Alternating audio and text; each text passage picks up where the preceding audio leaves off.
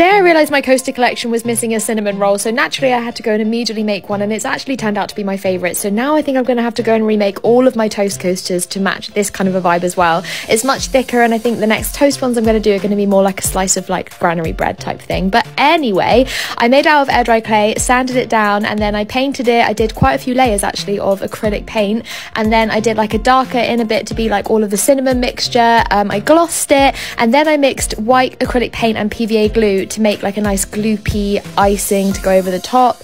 Let that dry and it was done. I'm completely obsessed with it. Let me know what you think and follow along for Toast Coasters round 2.